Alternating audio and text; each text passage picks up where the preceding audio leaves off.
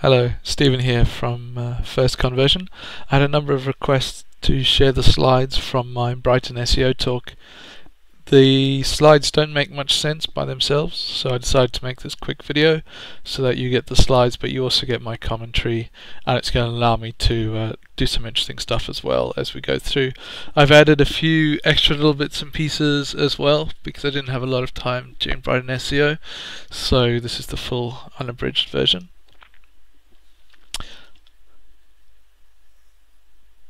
This is basically about testing Facebook advertising, and it's from me spending a lot of time, a lot of money to solve a problem with Facebook advertising for a startup. So the startup environment provides a great opportunity because there's a lot of money and there's a solution that must be found, which is a bit different to how things work agency side when you get a little bit of money, and if you don't find a solution you kind of move on to something else. So everything you're going to see is from spending a lot of money and a lot of time figuring the stuff out the hard way. So the key to using Facebook, well, the key to using social for pretty much anything is to get away from the one-to-one and to get into one-to-many. So Google pay-per-click ads are a great example of one-to-one advertising. You pay for your ad to be there, you pay for each click. So you pay $1, you get one click. That person buys or they don't buy, but you never get more than the one person. Facebook is different. Facebook, where people win on Facebook, is where they can manage to get one-to-many to work, where you can spend $1 but actually get many people to click because the content or the story or however you're saying it is what people want to share, but you've also technically put it in the way that people will actually share it. So here's an example of that really. On the left you've got SMX giving me just a standard advert, work in marketing, yada yada yada. I click that ad, maybe I sign up, maybe I don't. It never goes beyond one-to-one. On the right you've got Coca-Cola, who've spent some time making some content, and because they've made content, that content can be shared. You can see it's got 171 thumbs up, it's got 31 comments, and it's got 13 reshares where people have taken this and shared it onto their own Facebook pages. So for the money that Coca-Cola have put in, they now have a whole lot of people who have seen this. This is probably the thing I ran into first, and I've ran into this in the first startup I worked at, where we just threw some money at Facebook. It didn't work, and we went, it doesn't work. That's because we were in the false Facebook learning curve. So the false Facebook learning curve is where you learn the mechanics of how to put an ad live on Facebook. And you get there and you think, wow, I can put an ad live. This is quite simple, it's quite easy, I must know everything there is to know. You put some ads live, maybe you give it a couple of months, you spend a couple of grand, you go, wow, no, it's not really for us. In most cases, because you're stuck in that kind of one-to-one, because that's what you know already. It's what you know from advertising on Bing, it's what you know from advertising on Google, this one-to-one relationship. And Facebook has many ways you can advertise in that one-to-one relationship, but it also has many ways which allow you to open the door to the one-to-many relationship. So here's the real learning curve. This is when I got into actually learning what was going on with Facebook, is when I had a method of testing the messages to specific Facebook segments. Then everything took off. So being competent with putting an ad live means absolutely nothing. Having this method, having this commitment to testing over time and having the tools to do it, that's when you really start to learn. So there are a number of really fundamental differences between Google ads and Facebook ads. I'm just going to talk over probably the biggest one, which is Google visitors. I think of them as being in a stream. They're like fish in a stream. On day one, somebody who's looking to buy shoes is pretty much of the same kind of conversion intent as somebody who comes on day 100 and is looking to buy shoes. So the variable that you have there is your ad. Over time, you can improve your ad because the people that are coming are generally the same kind of people. So compare that to something like Facebook, where what I'd say is visitors are like fish in ponds. Each pond is a different segment. So it could be mothers between 30 to 45 who live in London. It could be boys between 18 and 24 who live in India and like football. It could be all these different types of things. And each time you make an ad, you have to be very aware of which segment you're showing that ad to. So, you know, on day one, if you're selling shoes and you're Adidas, maybe you're selling to people who've liked Adidas on Facebook. But by day 100, you've used all those Adidas people, and you're now onto like maybe people who like hip hop. And then, you know, those segments have very different purchase intents, they have very different views on the brand, and it's very much more difficult to take that ad that you've got on day 100 and compare it to the ad you did on day 1, because you've got such very different segments, very different groups of people that you're showing those ads to. So that really boils down into the fact that you can compare Google ads over time. So generally, as you test your advertising, your click-through rate or your conversion rate or whatever the number is that you care about is going to get better over time as your ad gets better. Because your only variable really is the ad. That is completely the opposite on Facebook. It becomes very, very difficult to compare Facebook ads over time. And what you see here is an example of, if we say the blue line on the left represents if I'm selling a new Adidas trainers, people who've liked Adidas on Facebook. So it gives me a very high click-through rate and a very high conversion rate on day 1, and that slowly tapers off over time. And then I have to go and look for a new segment, and that might be anybody that likes any footwear brand on Facebook. And that gives me the red line, which is like, yeah, they're pretty good, pretty likely to convert, and that tapers off. And then I'm like, well, the green line is a segment of anybody who likes fashion or clothing brands on Facebook. You see, each time as we go along, we get a completely different segment, and we get a segment that's generally less likely to convert, even though our ads are actually getting better over time. So when we get to the light blue curve on the right, we have the best ad, but if I compared its conversion rate to the conversion rate I started with, it may actually have a much worse conversion rate. And that is because the segments, the people you're showing the ads to, make such a great impact on the click-through rate or the conversion rate over time.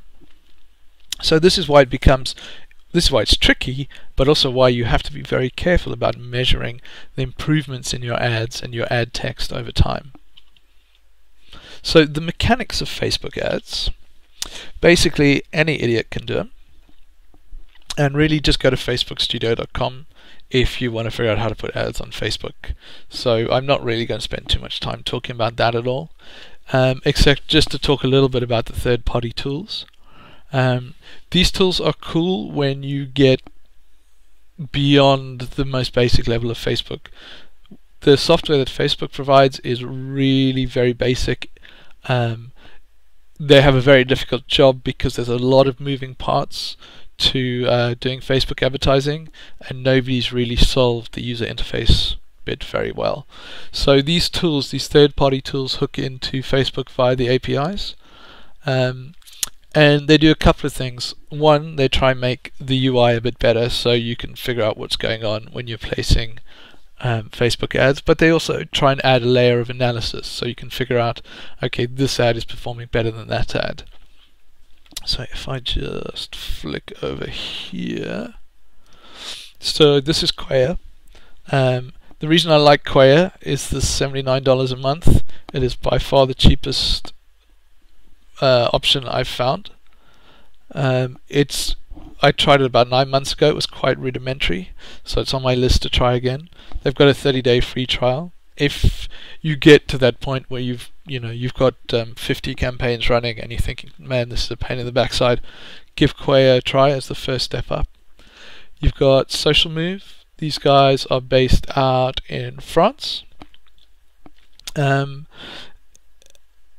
are definitely the next level up, as is Glow. So both Social Move and Glow will take 5% of your ad spend. Glow are based in London, so if you're in London, they're probably good to go with because you can speak to them. And they're very focused. They're looking definitely at ROI. So if you have a massive account and you want to improve your ROI and you're based in London, Glow's pretty good. The other one I mentioned was social.com, which is part of Salesforce. I haven't used it, but if you're using Salesforce already, have a look at social.com. Maybe it's a very easy thing for you to plug in. So tools aside, the next important thing to look at is the message. And I'm just going to run through how I approach building ads. So if we take this ad here from Quaya, so they were obviously retargeting me on Facebook. There's three parts that I care about. I care about the image, I care about the title, and I care about the text. So the image is to draw my eye, which they do quite well with that solid color. The title is, I use it as a yes or a no, like an on and off switch. Is this relevant to me, yes or no? So in my case, Facebook ads tool, when I read that, I was like, yep, that's interesting to me. And then I use the text to say, to encourage the click, really. So the text is doing the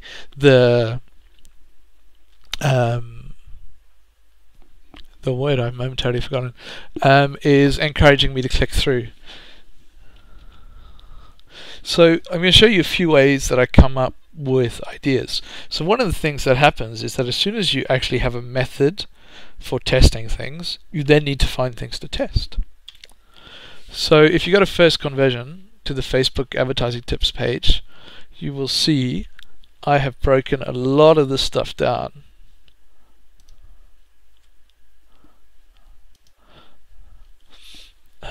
So this basically just looks at images, and I, over a couple of months, was just screenshotting every Facebook ad that stood out. I just screenshot it and dump it into a PowerPoint document, and then after I had, I think in this case, 55 different ads, I sat down and I started to group them into why these things were standout ads. If you look at Facebook, and you just have, it's just a mass of information, right? So an ad that's going to stand out in here, there's got to be a good reason for it. And I decided, well, if I analyze these reasons, maybe that can help me with my advertising. So you've got a lot of stuff on the visual side around lines. You see this big green line, this Moz ad, this big arrow pointing at the text. People do a lot of stuff around color. People do a lot of stuff around space, like making sure that they use this white space to make sure their message is clearer to people. I love this one from The Guardian, where they've not only used the white space in the image, they've used the white space in the ad by just having these two words. Perspective, you know, and it goes on. There's a number of different ways people do really interesting things. The way Facebook restricts marketers makes some marketers very, very creative. All the stuff around distortion. People have played a lot with putting text on images, and it goes on and on and on. So have a look through that page, give yourself some creative inspiration if you like. And I suggest you start to do the same thing with titles and the same thing with these texts. You know, make more sales. That's quite interesting. Is that a good way to end it off?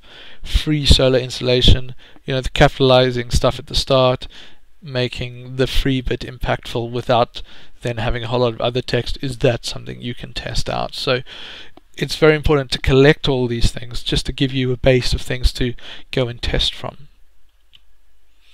So this is quite recent. I added this one at the last minute, and this is going to allow me to go into it in slightly more depth. So using dark posts. So what a dark post does is it allows you to create a Facebook post without putting it live, so that on your wall nobody will see the post, but you can still then do Facebook ads to this hidden post. So if you're a company, let's say again you're Adidas and you're selling shoes, you can create 5 hidden posts, and each post can target a different messaging. So your new shoes are coming out. One messaging is around the price, another messaging is around the technology in the shoes, another messaging maybe in the how quickly you can deliver the shoes. And you could send maybe 500 people to each post and see which of those messages resonated the most with people. And you can say, okay, well, the one about the technology had the most shares and had the most likes and had the most comments, so then let's put that one live on the home page. So you can use these dark posts to figure out what's the most effective messaging to put on your home page, so you don't waste people's attention with substandard messaging. There's also a lot of very interesting and underhanded things you can do with this, so just let your mind wander. So the method, basically, what are we doing when we are testing ads, and what can we learn from it? So just to hammer this point home again, segmentation makes a massive impact. So here's an example from a medical trial in the US. I was able to target people by people who had liked pages about the illness. It happened to be an illness that targeted Black and Latin women, so I could then kind of target by association as well. So what you see here is this targeted campaign is where people had liked the actual Facebook pages of businesses or charities that helped people who had that illness. And basically you can see the difference in the click-through rates. So where I had the best targeting, I had the highest click-through rate, which gave me the best cost per lead. You can see the better conversion rate. Where I kind of had to target by association, anybody who'd liked a black celebrity, black female celebrity on Facebook, or a Spanish female celebrity on Facebook, was kind of targeting by that association. And although it did work, it didn't have quite as good a click-through rate, and it had a much higher cost per lead, which is what I really cared about. So where you can get this highly specific targeting and match up with a really great message, you're going to get the best. I guess that's pretty obvious. But if you know the important numbers, if my cost per lead that makes my business work is, let's say, £75 a lead, then that makes this associations also worth my while. So this is kind of the meat and bones of it. When we're looking at images, so before we were using any testing, we're just throwing stuff up, going on gut feeling, saying, oh, we think this will work, or we think this will work, or we read something that some guy did this thing and it worked for him, so let's do that as well.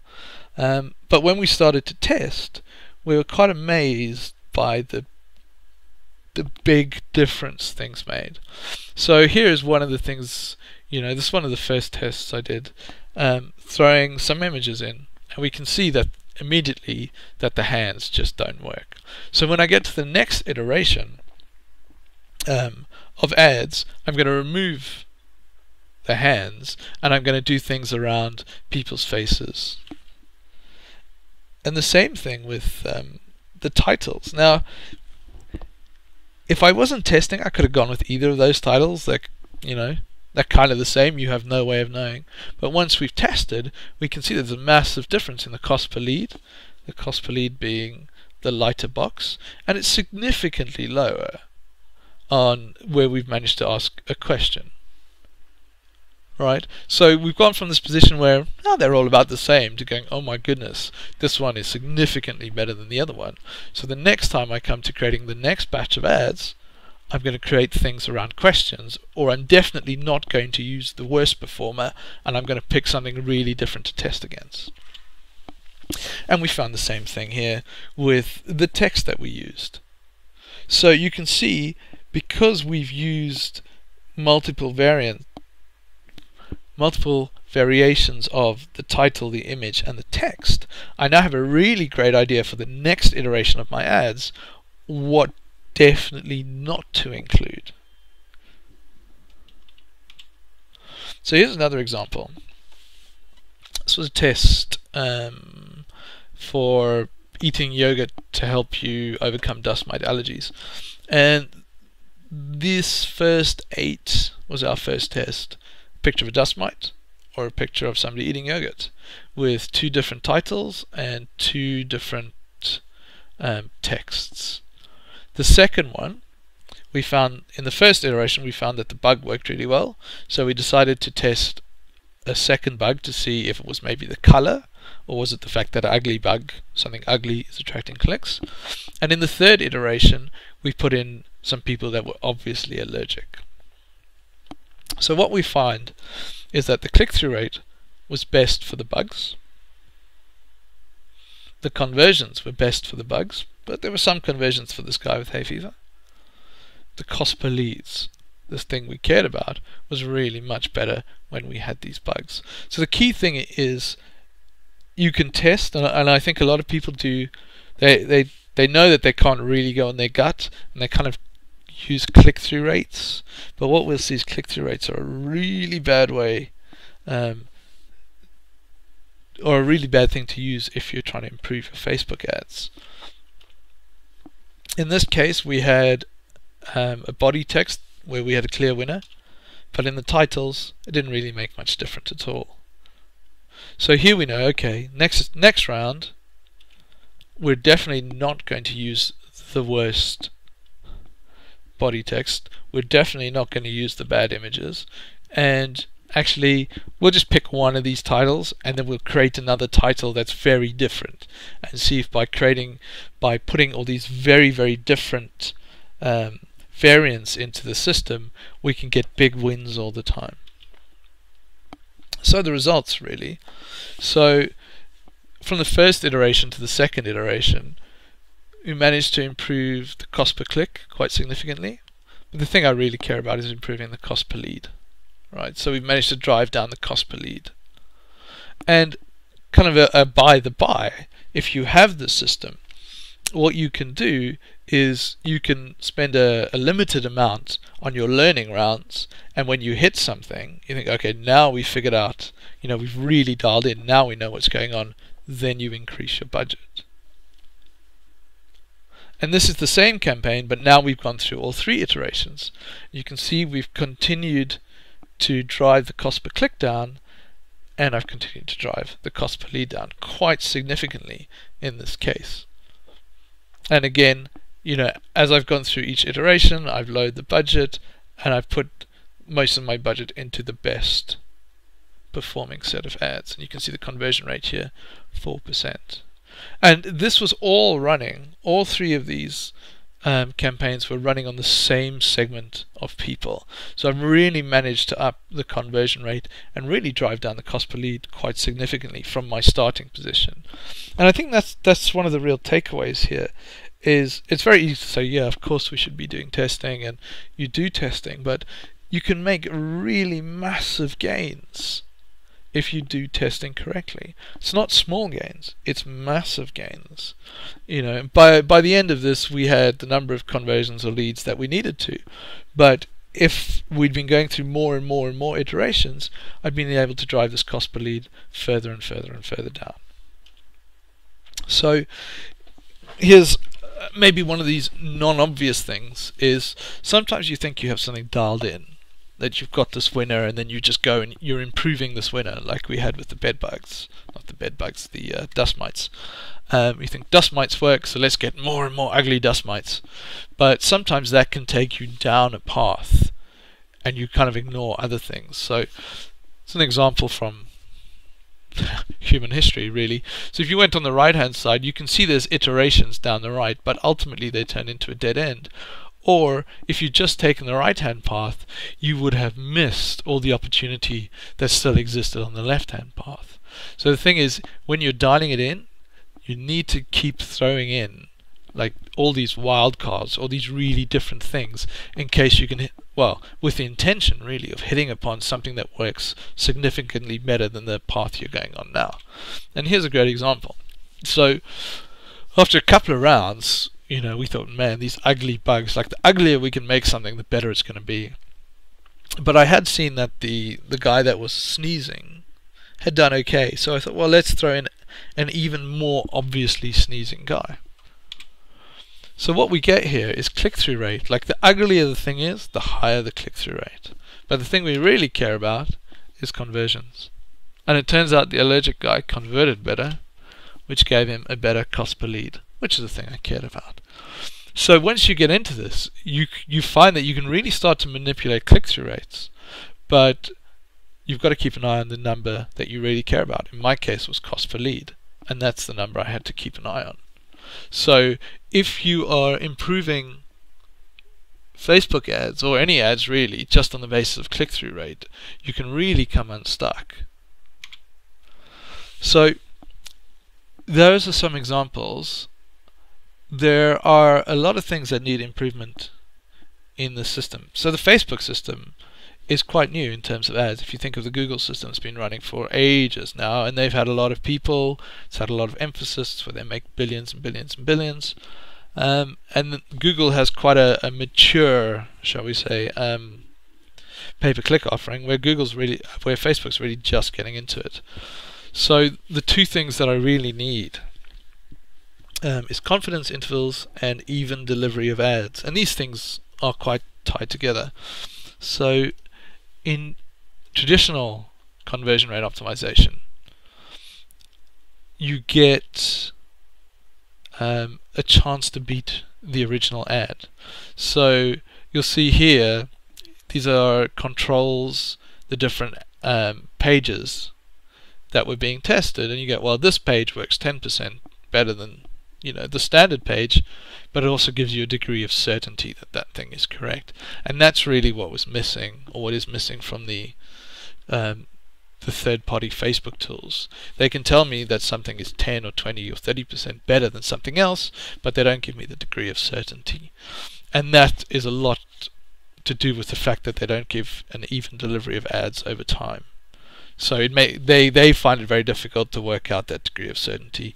But as a marketer, as somebody who wants to know that the decisions that we're making are based on solid numbers, this degree of certainty needs to come into the system.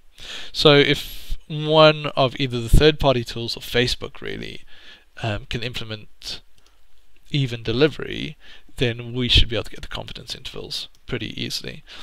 The thing I have found with Facebook ads is whatever Facebook is using to pick winners, it's incredibly aggressive.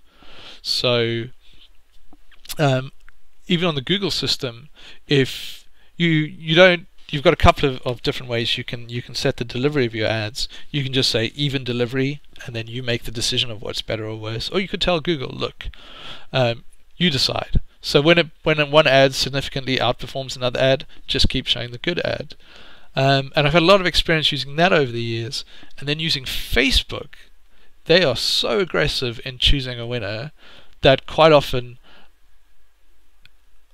actually I have no idea what the basis is for choosing the winner, because they will not have run the other ads enough to give any type of confidence.